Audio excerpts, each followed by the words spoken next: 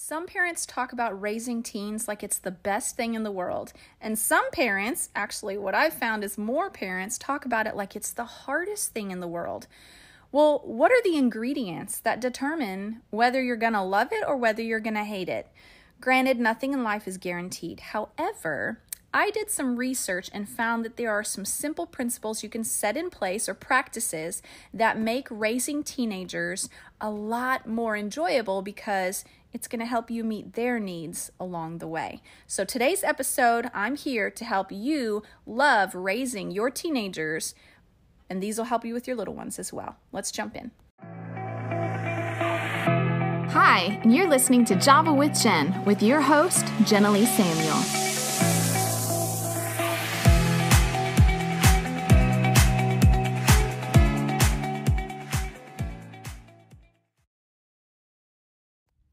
All right, for today's episode, we're diving into teens. We're rounding out February, all things relationships and love.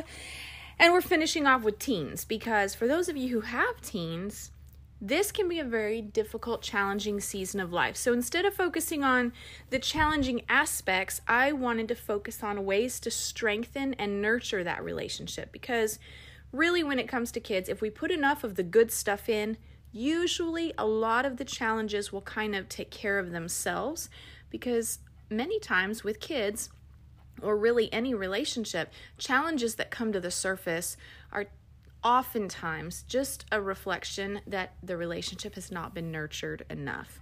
So, 8 ways to strengthen your parent-teen relationship, and stay tuned in Life Hacks, where I share a great way for those of you who are bookies and love to read how to save money buying all the books that you want to buy. And I know I put a bunch of books in my Amazon cart the other day and it was like $90. I was like, what? And I went and found it elsewhere and spent less than $20. So that's in Life Hacks, so don't miss it. All right, jumping into this, ways to nurture your relationships with your teen. Now, I remember growing up, my mom loved having us as teenagers. And I remember hearing other parents talk about how hard it was having teens, that it was the worst season of their life.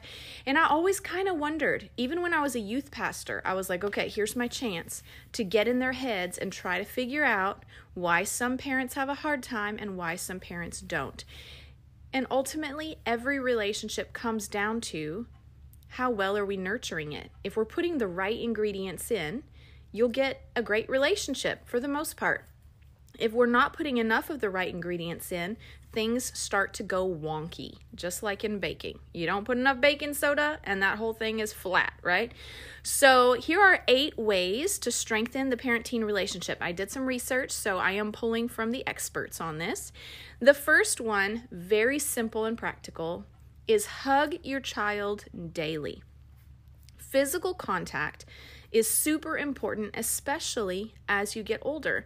It is a stress reliever, it combats loneliness, and it's just a reminder that, hey, someone cares about you. In fact, I was impacted by this just earlier this week. I was at work, and there's someone at work who I felt like I wasn't real sure if they like me or not, but it's kind of that subtle thing where it could be all in my head, you just don't know. But it didn't merit asking, And so, but that person walked by me and squeezed my shoulder or patted my back or something. And just that little gesture, I literally felt myself melt on the inside, and it soothed all those questions. I was like, okay, they're all right with me. Okay, cool. And just that little gesture. And so sometimes I have to remind myself with my kids, we're so busy, trying to stay on schedule, barking orders, maybe you don't bark. Sometimes I bark and I try not to, but trying to make sure things are getting done. All the systems are still rolling along properly. We're getting homework done, chores are done. And we can forget just to stop and give our kid a hug, pat their back, swipe their face with the back of your hand, and just kind of like a soothing gesture.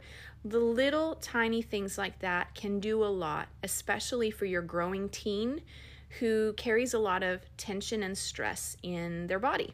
And so first way to strengthen that relationship, just give your kid a hug. It reminds them that they're not alone. Secondly, this one's a little harder to do, But what can be done is to turn off devices during your interactions with them. So I started just challenging myself. I have to be on my device a lot because I run 2 businesses, work for the church, do all kinds, manage a gazillion social media accounts, run my house. I mean, like literally, there's an app for everything. And unfortunately, that means I have to be on my phone a lot. So with that, I've just tried to make the discipline that when my kids come into the room, that they're not having to look at the top of my head because I'm looking at my phone, not giving them my attention. I know that in some relationships in my life, I feel bold enough to ask for full attention when we're talking. And I realized I feel like it's a matter of respect that I get eye contact when I'm talking to someone. And so I realized, if I feel like I deserve that, then I also need to be willing to give that. So I put my device down. Even if the kids come running in and ask me a question, I just try to turn my screen over, pick up my face, and look in their eyes the whole time they're talking to me. It's very simple, a very simple little discipline. But I think it goes a long way to signal to them, you're actually more important than my screen. I really don't want my kids growing up thinking that my screen was more valuable than they were. And so I'm trying to be very diligent about that, and also turning off devices during family time. Maybe not just one-on-one conversations, but when it's time to be together as a family. Dinner time, family game time, family hangout time. Just minimizing devices really helps to nurture that relationship and creates time to visit with each other. Another way that you can do this is, the third way is to connect before transitions or major decisions. And so this can be, if your kid is learning to drive and going to be taking their test, if they've got major projects due, if they're about to fly the nest and go to college, just anything. If there's anything that feels major in their life, it could just be a major event. Reach out and let your child know that you're there for them. They're kind of navigating this whole, I feel like an adult. I realize I'm on the precipice of having to take responsibility for my whole life, and I don't feel ready for it. And so there's actually a lot of stress that teens carry in their bodies, in their souls, that just letting them know, hey, I want you to know this is a big deal. And I know that, and I see you, and I'm here for you. If you need advice, just come let me know. If you need a hug, just come let me know. Some suggestions were to offer advice, but not to boss them around with your advice. So I think part of that dynamic that makes raising teens challenging is that teens are biologically growing into their adult selves, where they feel the responsibility of caring for themselves. Like my boys, once they cross that 13, 14-year-old line, I find that they start wanting to pay for their own stuff. And I love that. That tells me they're growing into a healthy functioning adult, because they feel that sense of personal responsibility. And I love it. And the same thing is with their life decisions. I think sometimes parents, if we don't make that transition with them, recognizing, hey, they need more freedom to make decisions for themselves, and me be less of a micromanaging parent and more of a supportive, advice given when it's needed parent. If we don't make that transition well, it can actually add stress to them, because it sends them the message that they're not competent, but yet they feel the pressure of having to become competent. And so us shifting to a supportive role really plays a big part in them feeling like they have the confidence to move and grow into their next season of life. Being supportive and understanding is a part of this. So I had listened to a podcast by Caroline Leaf, who said that the most stressful time of a human being's life is actually between the ages of 11 and 14, when they're going through puberty. And that's because hormones are changing, their body grows rapidly, emotionally they change a lot. You guys know this, from 11 to 14, like their state of mind changes a whole lot and grows up a whole lot. And so the number one thing they need in that time is actually to be listened to. So we oftentimes think little kids, or at least I have, that little kids need more attention. But the reality is the little ones need more attention in that they need me to do more things for them. But as they get older, the attention that they need shifts in that they need more of a listening ear and more of a supportive response. They want to feel like you believe in them in the way that they're growing into their adulthood and their capability to handle life. They want to feel your support. And so when there's major transitions or major situations happening, connecting with them, letting them know you're there for them, giving advice if they want it, but not bossing them around. Maybe sometimes I find you can offer advice even if they're not asking, just by asking questions that makes them think through the results of their decisions. So like, how do you think that's going to work out? Well, let's talk through that. How's your budget going to be? If you get a job there, how much are they going to pay you an hour? Okay. How much do you think that you'll need for rent? How much do you need for this? Okay. So asking questions to help them process through difficult times or, life challenges, shows them that you're supportive, you're walking with them, but they don't feel like you're bossing them, right? And then as they're expressing themselves, being supportive and understanding. Now, I have to be honest. I want to be understanding. I'm not always prepared in conversations that just hit my radar that I need to have an understanding position towards my child. Sometimes if I'm just reactionary or just quick to respond without perceiving what their needs are in that moment, I can really fail at the understanding side. So being understanding and supportive is going to mean that we as parents need to just take a very quick pause when those conversations are happening and ask ourselves, what does my child need from me right now? And that is a discipline that we have to build into our thinking. But it's a great way to connect before they go through transitions, major decisions, and all the conversations that can come out of those seasons. So number 1 is hug daily. Number 2 is turn off devices during interactions and give them your eye contact. Number 3 is connect around major transitions or major decisions or just major events. Connect and let them know you're there for them. Offer advice if they want it, but be supportive and understanding, okay? Number 4 is make one-on-one time a priority. We try to do this, and I find that the mantra that has been around since my parents were parents, maybe longer, that rules without relationship equals rebellion, is so true. I think that is one of the truest mantras of parenting of all time. Rules without relationship equals rebellion. And we know the rules can't go away. Rules are always going to be there, right? But the relationship can fluctuate. And so what determines if there's rebellion in your child primarily is the health of the relationship. And so making one-on-one time a priority is really, really important, because then your kid will know that you're for them and they'll have more of a trust and a grace threshold for those rules when they come. Distance between two people, you guys know this, distance weakens the relationship, but it can be as simple as just 15 minutes to connect. That does a lot. And so what I try to do when I want to connect with a kid is do something where I know that they have my full attention. So like with my oldest, he loves to play guitar. And because that's something he loves, and I like music too, it's become something I enjoy doing, where if he's playing guitar, sometimes I'll just go in the room and lay on his brother's bed and just listen to him play. And I'll just ask him little questions. Oh, what chord is that? What song is that? What are you working on? We should do a song together. Just little things to show interest. And he may not talk much about life in those moments, but it does kind of nurture that connection, and it shows him, hey, I see you. I'm loving what you're loving. And it just creates that sense of connection. With another one of my sons, sometimes I have a harder time getting him to put his guards down and connect.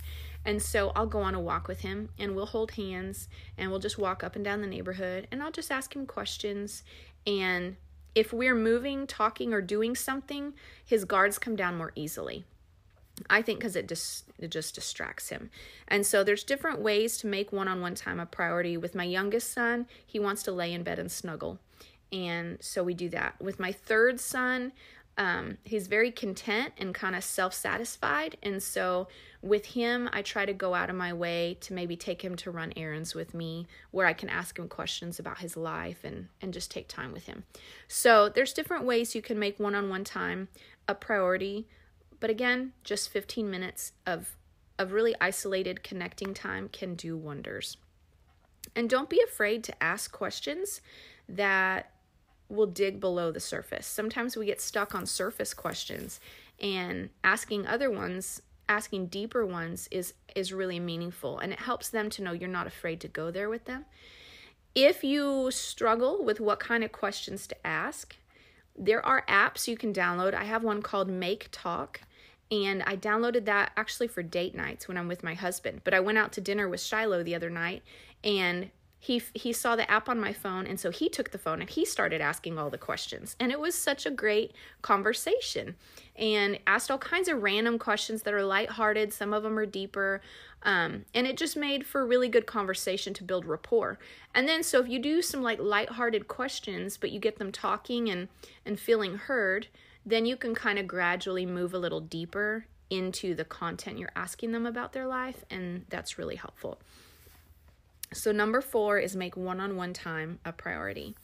Number 5 is encourage emotions. Don't shut them out. This can be a challenge, especially when we're dealing with people's unpleasant emotions. Sometimes I can feel the need to oh my gosh, stop freaking out because I don't like how it makes the environment feel out of control.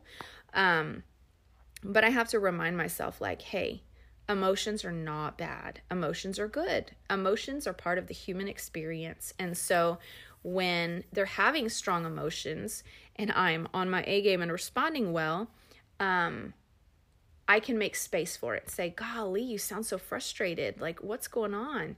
Or where is that coming from?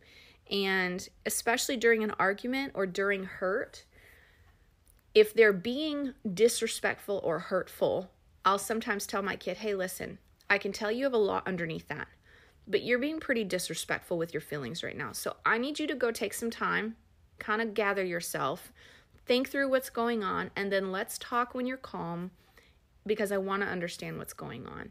And so sending them to kind of process their heart for a few moments by themselves usually will calm them right down. And then I'll pull them back in and be like, okay, what did you figure out? What's at the bottom of that? Why did you get so angry? What is actually bothering you? And by doing that and making space for their emotions, maybe helping them name their emotions, sometimes, especially with one kid, his emotions will show up in anger, but I try to help him dig down. Okay, you may feel angry right now, but what's driving that anger? Do you feel disrespected?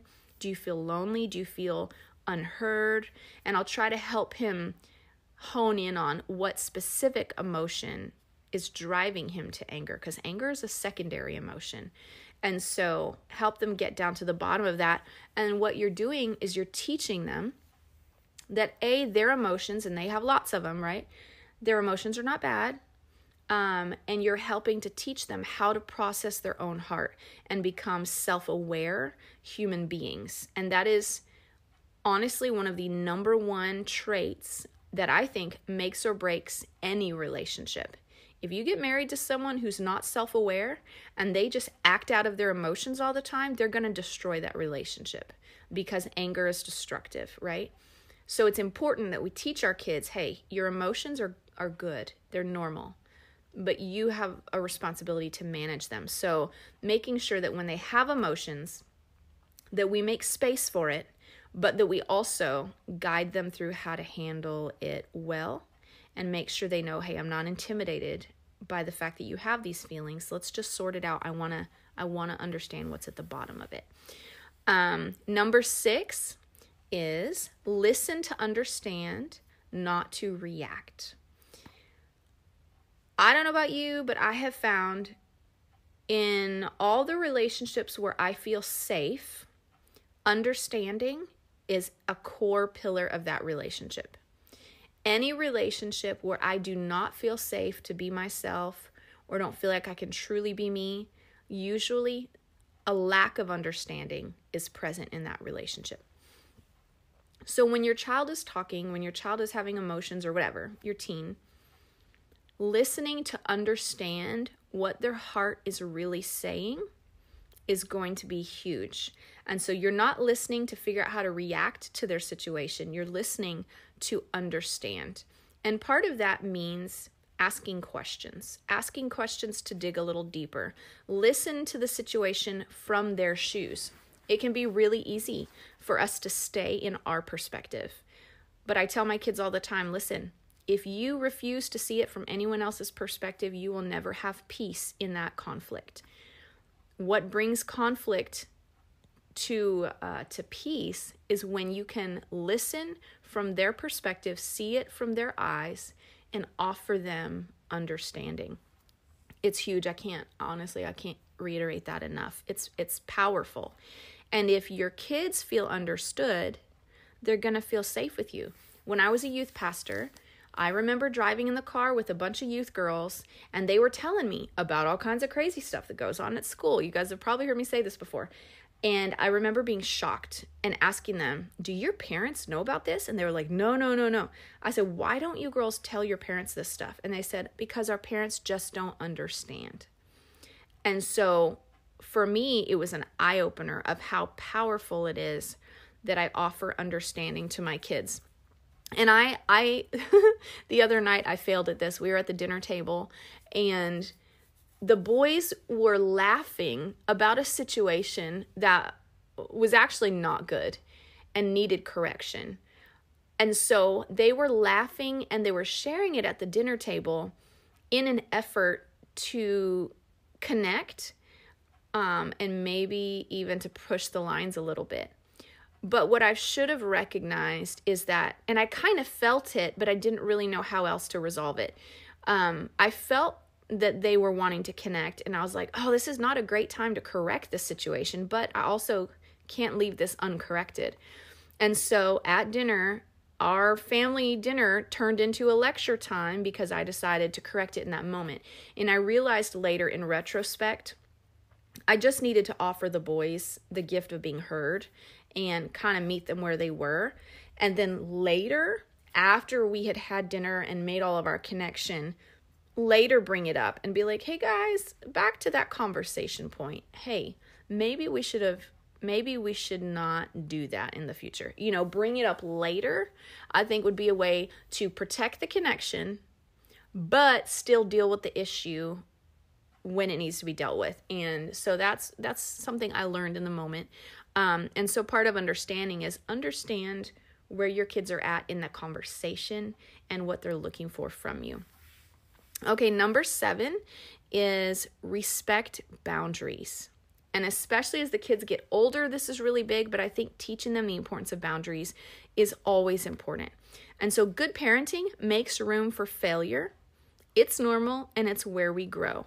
And so even when failure happens, whether that's I didn't get my chores done, or it's I got really angry and hurt my sibling, or I came home with an F on my test because I cheated, whatever it is, boundaries are important. Communicating boundaries and talking about those things, but also teaching them the importance of having boundaries and setting boundaries and establishing boundaries. And so, with that, I'd be like, okay, well, then we need some boundaries. You brought home an F because you cheated. Why did you cheat? Because you didn't study. Oh, so you didn't feel like you could actually do well. Okay, well, then we need to protect our study time. So a boundary that we need to have is maybe no sleepovers when you know that you have a test coming up that you need to study for, or whatever. And so teaching them about boundaries with their time, boundaries with their bodies, boundaries in relationships. Last night, I went to say goodnight to one of my boys, and I just didn't like the way he was treating me. He was trying to be goofy, but it felt really disrespectful to me. And so I've just learned with that child, I'm like, you know what? I don't like how you're treating me. So I'm going to get up and I'm going to go to my room because I deserve respect and you're not treating me with respect. And so I'll leave, but he wants me to stay in there. So he'll adjust his behavior and he'll apologize. And so that's how I show boundaries for myself and that I respect myself. And then if your kids, we had this issue a couple weeks ago where my kids were playing on the musical instruments and I was filming them. Well, one of my boys didn't want me filming and he got very upset because he was mouthing to me, don't film, stop. But, kids, especially boys, are always telling me to put the camera down. And so I was like, no, I'm just catching a little video. Well, he got very upset about it. And later he was like, I didn't want you to film me. He got kind of ugly. And I was like, well, listen, I will respect that boundary, but you also need to handle how you communicate it respectfully as well. You don't need to get upset. You just need to come let me know and then ask me to delete the video, or whatever. And so communicating boundaries, respecting boundaries when they say, please don't do that, is very important. How you respect their boundaries will teach them how to expect people to respect their boundaries. And the way that you model having boundaries for yourself will teach them how much of a right they have to have boundaries for themselves. And so boundaries is an important thing with teenagers, but it does come with a lot of communication. As you do this, and as you respect their boundaries, this will build trust in the relationship. And so respecting boundaries, communicating them, and demonstrating them is really important with your teenagers, but it's a great way to nurture the relationship. Okay, the last one, the 8th, is catch them doing something right. So many times with our kids, we can get caught up in trying to make sure we're not letting bad habits slide, not letting misbehaviors go undisciplined because we don't want it to become a habit, etc. But we need to program ourselves, especially if we want to nurture the relationship, especially with boys, but honestly everybody, is to look for ways to catch them doing something right and then call it out, because their confidence is already fragile and they need your vote of confidence more than criticism. Criticism comes very easily for parents, and so we have to be very intentional to look for when they're doing something right that deserves praise. And then we need to praise them for those actions. And sometimes I like to brag on whatever their win was to somebody else so they can overhear me bragging about them to other people, because that also builds trust, builds rapport, and just makes their heart swell feeling like mom's in my corner. It shows them when you do this that you have been paying attention to them, and it boosts their self-esteem. So if you're looking for their wins, it shows them you're in their corner, that you've been watching them so they feel seen, they feel recognized. It boosts their self-esteem.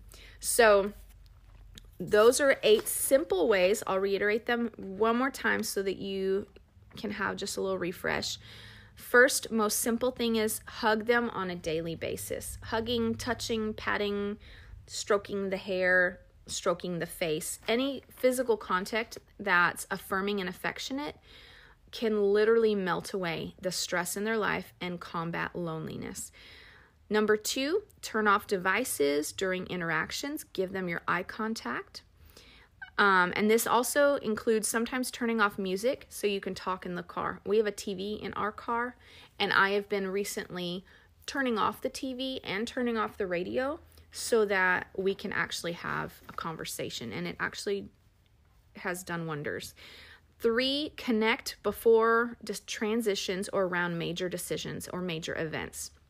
Let your child know you're there for them. Offer advice, but don't be bossy about it. Be supportive and understanding as they're learning to spread their wings and fly. So connecting and communicating around transitions makes them feel supported. The 4th one, make one-on-one time a priority. Just 15 minutes of this can do a whole lot. Number 5, encourage their emotions. Don't shut them out, but help them process them healthfully. Encourage them to step away, to take a minute and gather themselves, and then come back and communicate through those difficult emotions. Number 6, listen to understand, not to react. Your goal when communicating with your child is to understand their heart. So pursue understanding to create an environment of safety. Listening from their shoes so that you see things from their perspective makes all the difference in a healthy relationship.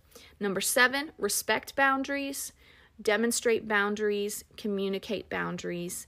Boundaries is a huge part of them growing up, but it also nurtures that relationship and builds trust when they see that you will respect their boundaries as well. And the last one, catch them doing something right. Look for ways to affirm them.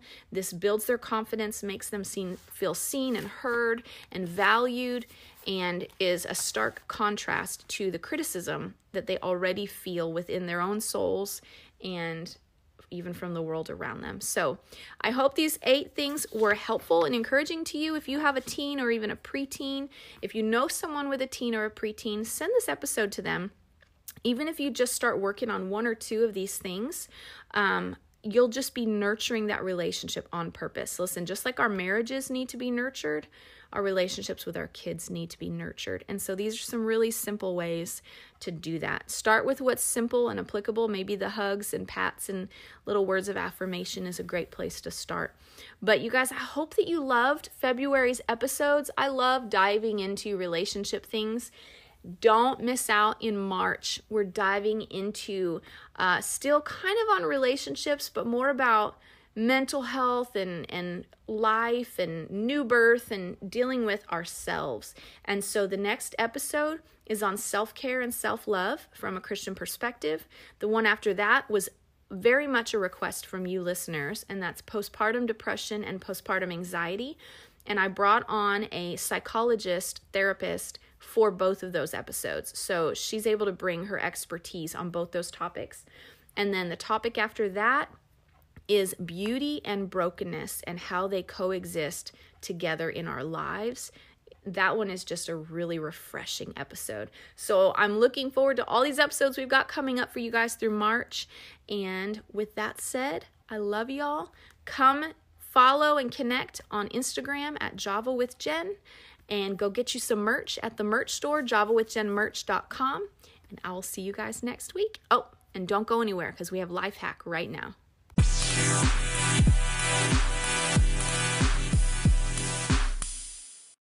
Okay, today's life hack is for those of you who are book lovers. Okay, so I had a list of like 4 or 5 books I wanted to buy, and I got on Amazon and put them all in my cart, and I was like, $90 later, I was like, oh gosh, it is so expensive to be a reader. Okay, well, I already told y'all last week or the week before about the Headway app. Another great way to read more books in less time. You're basically reading the footnotes of the book, so that's going to save you some time. This hack is going to save you some money.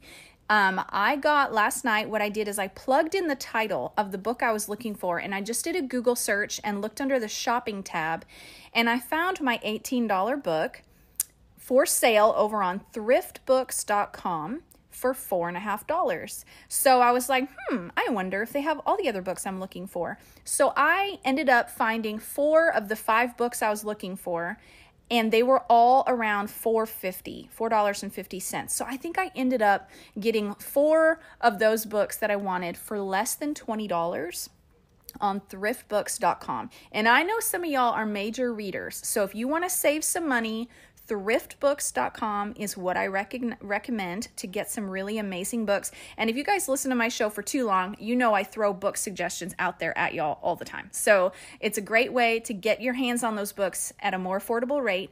If time is the issue, just a reminder, you can download the Headway app, and it will offer you all kinds of subscription prices. Here's my recommendation. The first price it'll give you is like $89 a year. Tell them, no, I don't want to subscribe at that rate. And then they'll say, hey, we have a present for you. Here it is for $60 a year. Then you say no again.